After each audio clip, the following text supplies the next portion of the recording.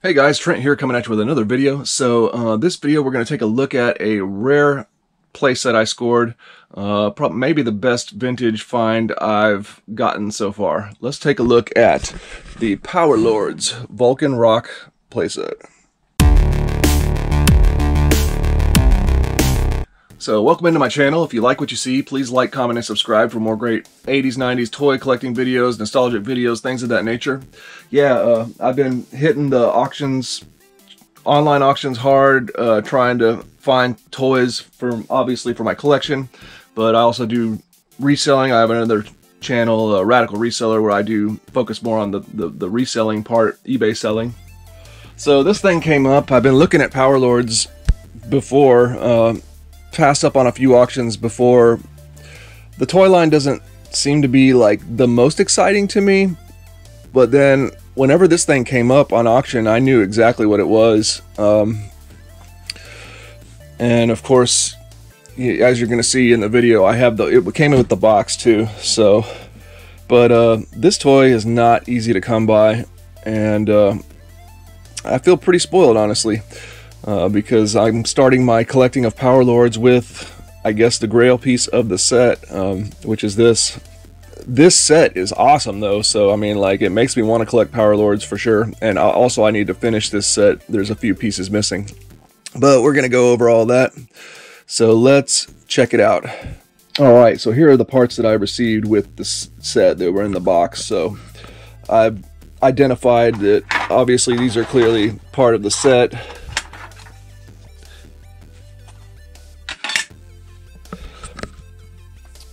There's the lava pieces, there's the mechanics for the elevator. So I have the elevator platform, it's got the satellite dish, I got the outside swinging platform. This is the elevator shaft. It's broken, so that's a piece that's missing, so I can't make the elevator complete. I got the ladder pieces, which I bet those are ones that come up missing quite often. I got the computer screen.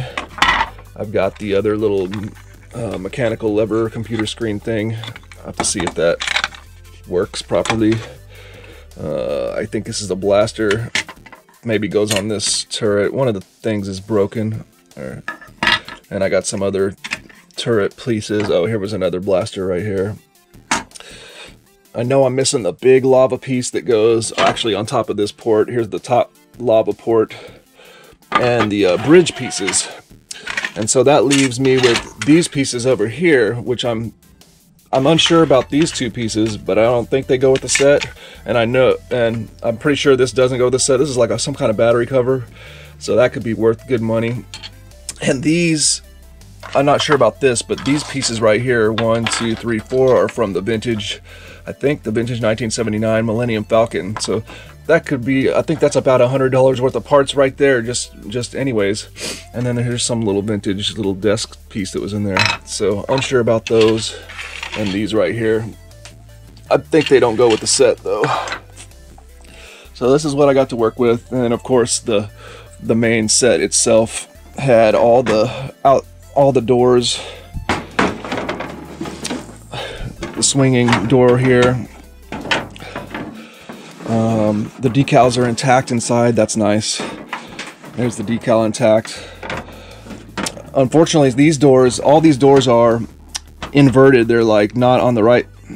They're not set up to come out. I gotta be very careful to make sure and get those popped out the right way. This door comes open. This door is the same. It's stuck inside, so I gotta be real careful. So looking at the other side, yeah, the decals and everything are intact. You can't afford to disturb these decals for sure, because there is no replacements out there. But these decals are in really nice shape and everything. So a pretty incredible set. And then we'll look at the box. So another insane thing about this auction win is the fact that it came with its original box. So here we have it, the Revell Power Lords Vulcan Rock. Secret stronghold of extraterrestrial power. And these pictures are kind of like what I'm going off of to try to figure out what I have for the playset. I think I'm not missing too many pieces, actually. So there's a picture showing all the play action features. The bridges go on the side. They have little spots on the platforms for them to hook on. That's kind of nice. That's better than Castle Grayskull, honestly. Volcan Rock opens to reveal hidden escape doors, activating trapdoor, mysterious elevator, concealed laser cannons, space bridge, 2 space ladders, simulated computer modules, concealed weapons rack, high-tech TV screens over 20 inches high, opens to 20 inches wide. So here's a cool front box shot of the playset. I could imagine this being an awesome playset for not just Power Lords, but just to display any other kind of figure line that didn't have a proper playset. Alright, here's the back of the box. We've got, instead of red ink, we got blue ink, showing all the different Power Lords you can get. Atom Power, Shia, Skydot, Arcus. I wish I had some Power Lords to demonstrate, but I don't. Power Ship. That thing looks complicated too. Trigor. There's the 1982 Join the Power Lords fan club. Rebel. There's the Volcan Rock advertising its own playset on the back of the playset. Secret stronghold of extraterrestrial power opens and locks. Comes completely with secret trapdoors, hatches, elevators, laboratory consoles, ladders, and bridge. We got Griptog over here and Rhaegoth. Here's the top box art. We got the Power Lords logo there, and then it features showing off the playset.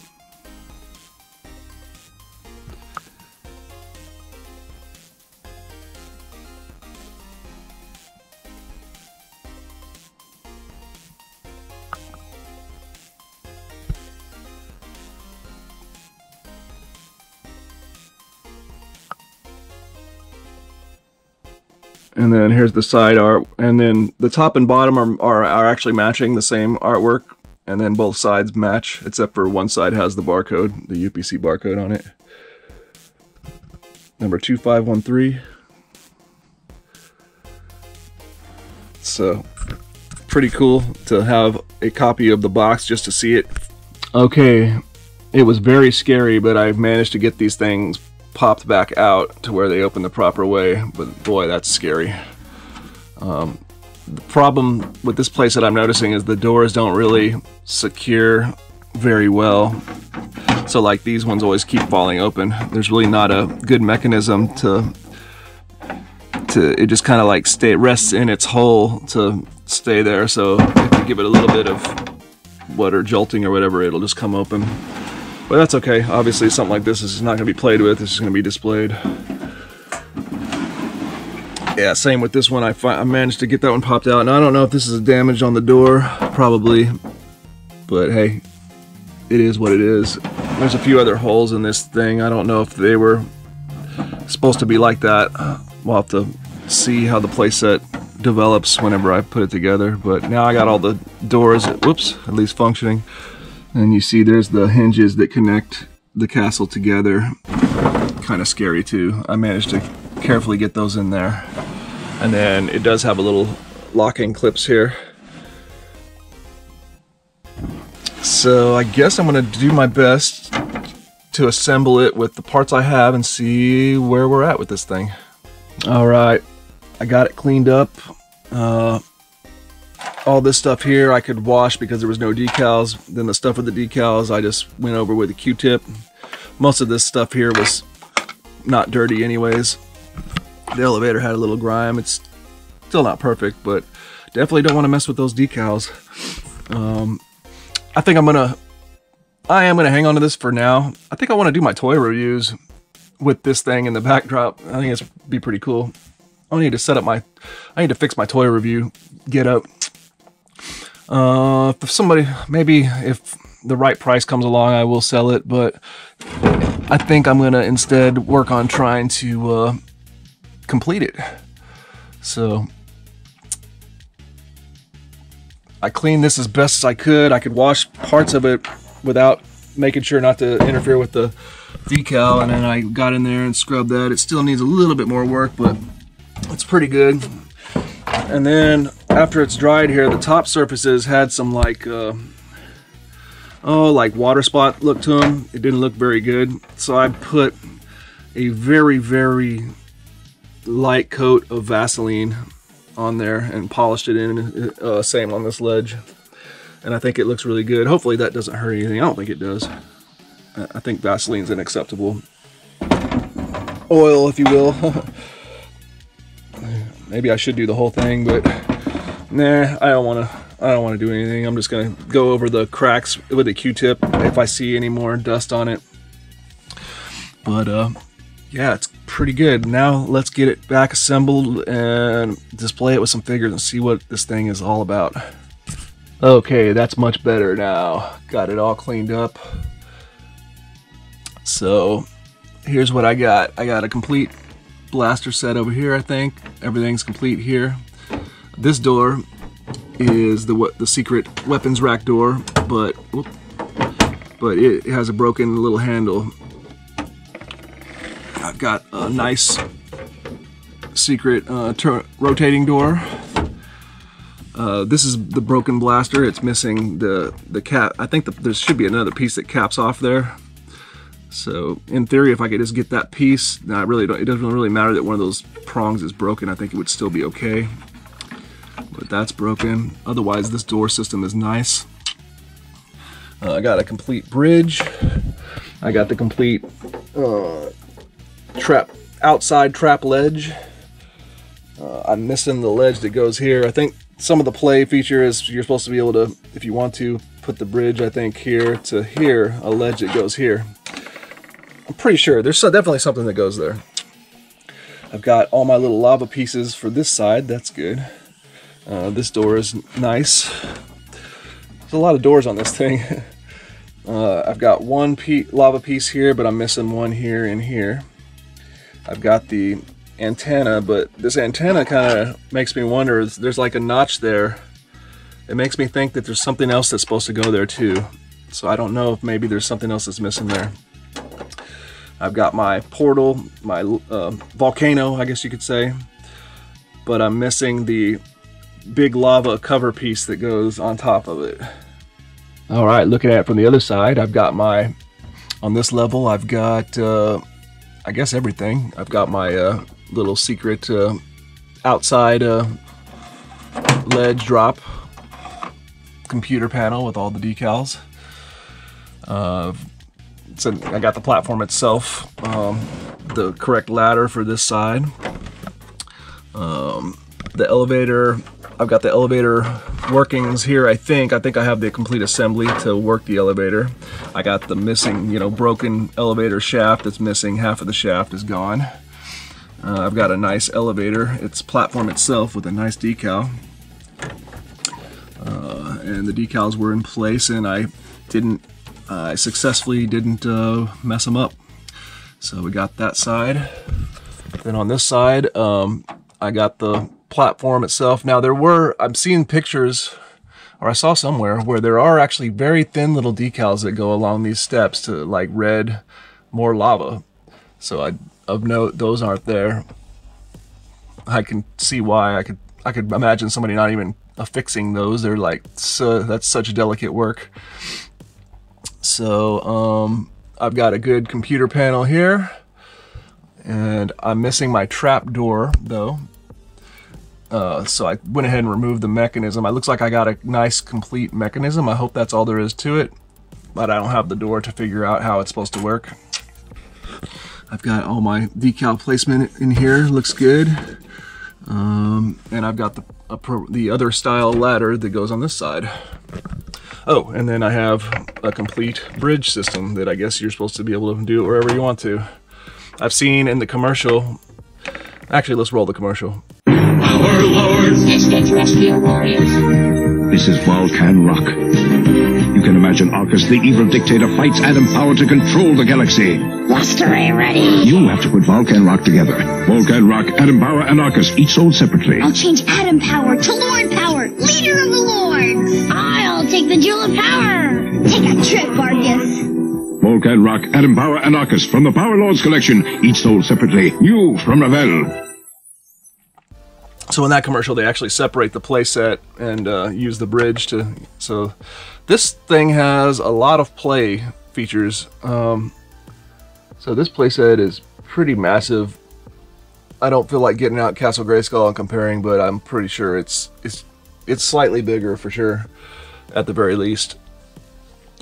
So this coming out after Castle Grayskull, I'm pretty sure. What I can see Revell did is they said, let's take the action features that Castle Grayskull featured and do that times 2. So you've got doors, entranceways. Let's do that. Each one times 2, actually more than that, because there's 1, 2, 3 entrances, actually 3 entrances and 2 little portholes for the blasters. So a total of 5 interactive little entrances in theory. Oh, I'm sorry, I forgot about the port on the top, so 6. The lava entry. So, alright, so Castle Grayskull has a blaster. Well, this has 2 blasters. Castle Grayskull has an elevator. Oh, well, let's have an elevator that not only goes to the 2nd floor, but can actually go all the way up through the roof. Castle Grayskull has trapdoor free falls. Oh, well, let's do that times 2. Castle Grayskull comes with a ladder. Oh, well, this one comes with 2 ladders. Well, they didn't double up the weapons rack at least, but it does have the weapons rack. No combat trainer, but it's got other stuff. Ultimately, what you got is a pretty neat playset set that, you know, too bad it wasn't more widely, popular and sold, I guess, because it's a great additional playset for that. I don't know, it doesn't necessarily have to be for Power Lords, in my opinion. You can just use it for whatever toy line you want to use it for, because it is kind of, you know, generic looking, I suppose, you know, with just the plain black, and it looks awesome. I guess if there's some cons in comparison to Castle Grayskull again, I mean, Castle Grayskull, of course, is iconic, and it has the face of that unrecognizable Castle Grayskull face. This playset doesn't have the jaw bridge, but it at least has the little sneaky door. It's pretty cool. 2 different entryways. There is the trapdoor room, but there is no, you know, iconic throne room kind of like Castle Grayskull, but it's still there at least. I do like this little steps piece right there, though. And then whenever the figure falls down, I mean, there's not much there, but that's obviously they can't copy everything. And then this elevator, I like the idea that it goes all the way to the top. I wish I could test it. I need to find that part eventually. But I can imagine it would be hard to keep a figure stabilized on there and actually let it actually ride a figure up there without it falling over.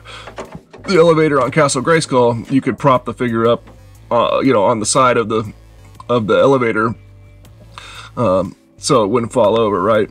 This doesn't have that. However, maybe this mechanism works pretty good to where this is a pretty smooth ride, but I can't test that right now. So I could already tell that would probably be a problem right here, because there's nothing for the figure to lean up against to ensure that it won't fall over on the way when it's traveling up here or to the top. But if it could ride all the way, I'm sure it would be a really awesome play feature to have a figure rise up through the mouth of this volcano here.